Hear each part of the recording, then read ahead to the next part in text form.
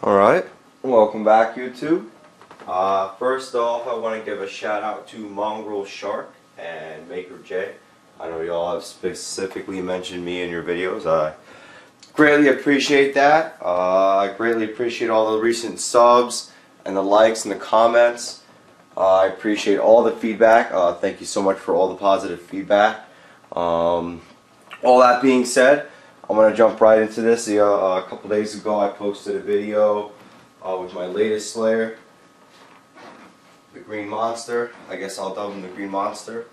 And over the past few days I've been playing around with it, seeing what its capabilities are, and I quite honestly I'm really impressed with this single transistor Slayer exciter circuit. Basically, it gives, when an individual thinks of a Tesla coil, they think of wireless transmission of power, and in my opinion, I think that this device does this more efficiently than any other traditional spark gap, capacitors, all that other crazy stuff that you need with a traditional Tesla coil, high voltage input AC source.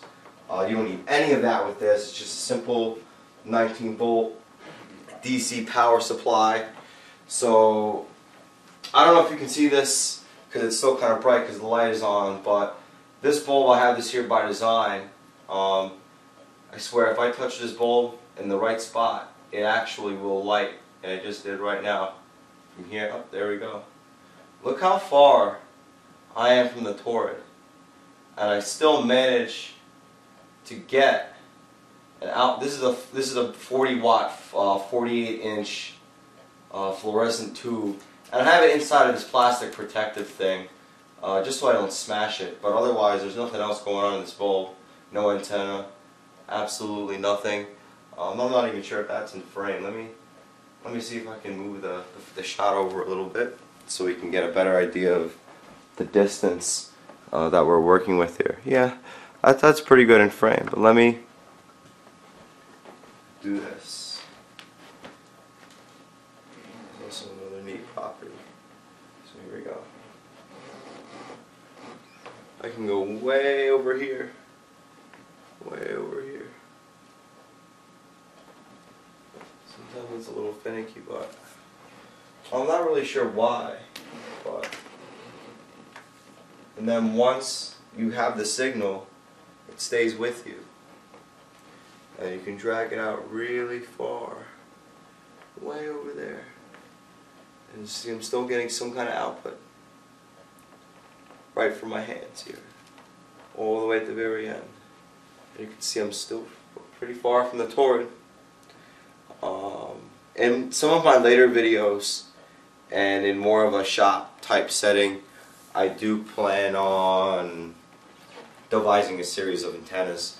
I assure you that if I put some kind of, or perhaps a piece of glass, something behind here, and maybe focus all the energy in one direction, then have an antenna set way off in the distance, and hook it up to some of these things and see if I can get some actual usable DC current out of it. At extreme distances, like, to me this is already a pretty good distance, if you ask me.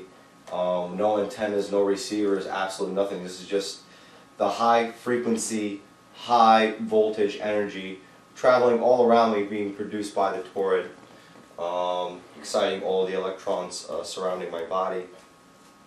But as you can see, you get fantastic results. I want to zoom in on the tip here, because I have a few more items I want to show you that I haven't shown in other videos yet. I have a few incandescent bulbs. I'm actually going to bring this closer so we can get a better idea of what's going on here. And when you use this bulb as my light stick, I'm just going to hold this in my hand because I'm going to turn off the light above us so we can actually see have a better idea what's going on. So that guy will light up in my hand as well. And then I have these. I have 6 of these guys. These guys do some neat things that you've seen in other videos. But it's just the fact that I have not yet purchased enough items that I can load down on the circuit so that the point nothing will turn on. So I'm kind of wondering how much power is coming in, how much power is coming out. It's getting kind of muddled because this thing is producing a lot of energy for what it is. So see if I can turn this light off and you see how it looks in frame. Yep, that'll do just nicely. Okay, here we go. Here, check that out. I got all three of them with plasma.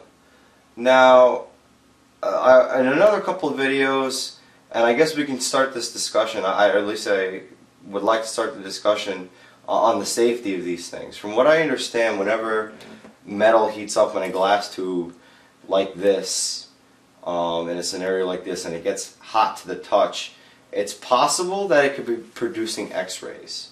If anybody has any expertise on this, or anybody would have better insight into this knowledge, I would greatly appreciate it.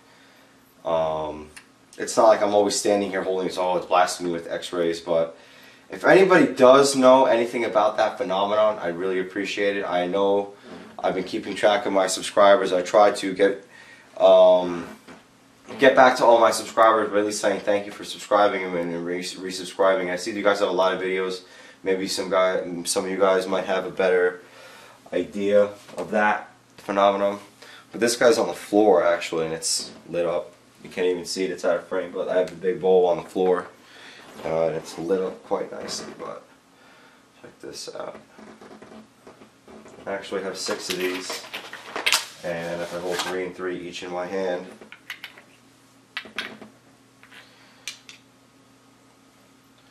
it will all light. I think we're using. There we go. It's a pain to get them all close without getting them to touch, but obviously if I step away, they get brighter. But it's just you have to find the field. Check it out. There's a lot of power getting kicked out of this circuit. See if I can get that leaving a little bit more in frame. Okay. So, some really neat plasma. It does get warm. It definitely does get warm.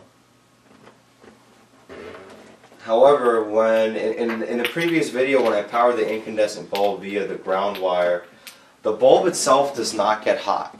Like if you actually plug that nightlight bulb into an outlet, it would get warm because it's producing that wattage and energy, whatever the bulb was rated at. It's probably like a small 20-watt incandescent bulb, something like that. But that wattage is dissipated in the form of heat. When it was lit in my hand, it wasn't generating any heat. So that's also another thing to take into consideration. It's just this high frequency RF basically blasting out electricity. But yeah, I just wanted to get this up there. I haven't shown this phenomenon yet. It's pretty neat. I haven't got this thing to light yet via, you know, holding it with the thing. It actually burns too much. It draws way too much current through my thumb. It just burns me too much before I can just let it sit there and light up. So I will solder something together on these things, maybe string them up, and then string them to a ground, and see how many of these I can light wirelessly via the Tesla coil, because that'll be a good indication of the power that I'm getting wirelessly through it. So these all have a wattage rating of 40 watts. So this is a 40-watt incandescent bulb. So if this thing is glowing bright at 40 watts, then you know that that's what's going through it. Oh, this guy's on the ground. But again, thank you so much for the likes, the subscribe, all the subscriptions.